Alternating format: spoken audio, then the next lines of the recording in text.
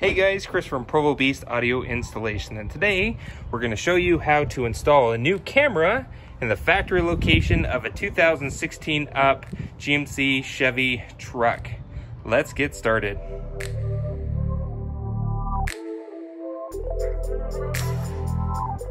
Okay, so the issue that we're having with this 2016 GMC Sierra is when we put it in reverse, the camera works, but it is so fuzzy. It's almost like looking through fog. We've lost the HD and it's just not a very clean picture. So what we're gonna do is replace the camera with an aftermarket OEM type fit that should fix this issue and increase our resolution. Now the camera we're looking to replace is the factory one right here. Now this factory one, we're going to replace it with one that fits right in that factory location, but it will be aftermarket. However, this will plug into the factory harnesses. So what we're going to do is we're going to jump over to the bench and show you the kit that we're going to use for our install. Okay, so the kit that we're going to go with is a kit by Camera Source. Essentially here, this kit is a step-by-step kit allowing you to install this aftermarket camera in the factory location. Now it's equipped with these harnesses here that will plug directly into the factory plugs found within the tailgate itself. The nice thing is this also bolts up into the factory location as well. If we follow this step by step, we just disassemble the back access panel in the tailgate, and this should plug right on in. So at this point of time, what we're going to do is grab our kit. We're going to head over to the truck and get this installed. Okay, so we're here at the truck. Now there are going to be 8 T15 Torx screws that are holding on this access panel here. What we need to do is remove those, and then what we'll do is pry up this panel, exposing the harnesses and the camera so we can remove them.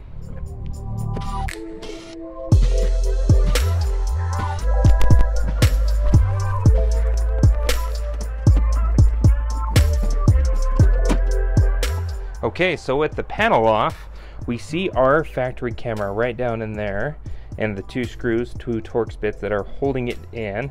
Now what we'll need to do is unplug this harness, because this is also passing through our power lock here with our model truck. And then this basically runs down through the tailgate. You can feel it right here, and then there's a harness up underneath the truck by the spare tire that it unplugs, and essentially then we just put in the new cable.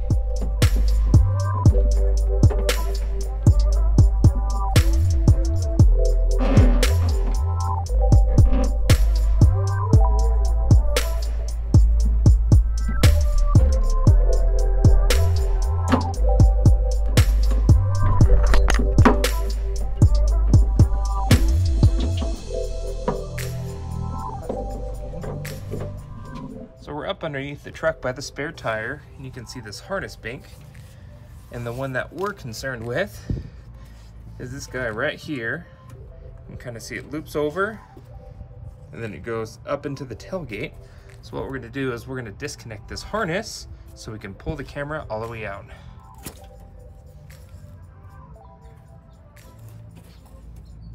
All right, so with this cable totally disconnected, what we can do is pull this on out.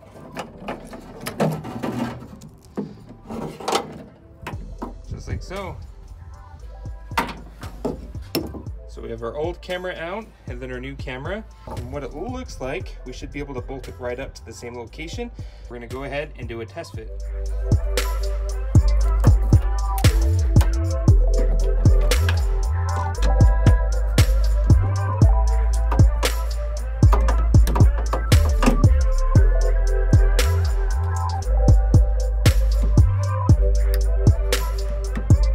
Now what we need to do from this point, since we've now screwed in our camera and connected this harness, is we got to feed this harness through the inside of the tailgate, through this access hole, and then into underneath the bed of the truck. So what we're going to do is we have a piece of wire, like a hanger, and we're going to first feed that through.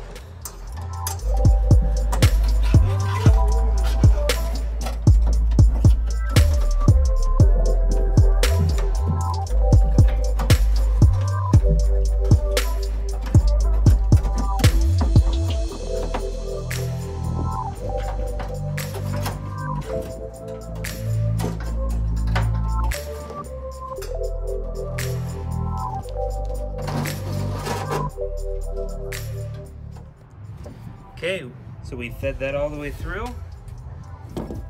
Went into the tailgate area, brought that out.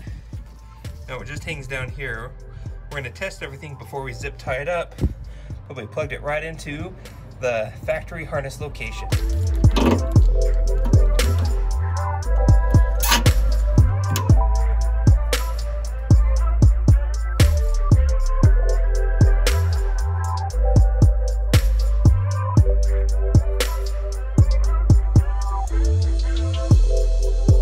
Okay, we got our access panel all back on. All 8 screws have been reassembled here. Basically, we're done here at the tailgate. Here's our new camera. Looks just like the factory one. You wouldn't know any different. Slightly different design, but overall fits right there in the factory location. Here up underneath the truck, we ran that cable right through there. Now we had some extra cable. They gave you a ton, so we zip tied the extra down there. Then ran it all the way into the plug. Got it all plugged in. So at this point of time, we're all done. Let's do a final test. Okay, so we're back here in the truck. Let's see what the new view looks like. Oh yeah, much better. So what we've gone is from a poor picture quality that looked like we're looking through fog. It was super hazy, to a nice HD image, which will greatly increase our visibility as we back up the truck. Now this kit also gives us the option and opportunity to remove extra guidelines by cutting the loop. We'll leave those instructions within the description in case you are one of those that want to do that. We're going to go ahead and leave ours. We like the way it looks, and greatly increases our visibility. So that's about it for this install. We'll have a link to the kit that we used in the description below. Be sure to hit the like button and subscribe. We will see you in the next video.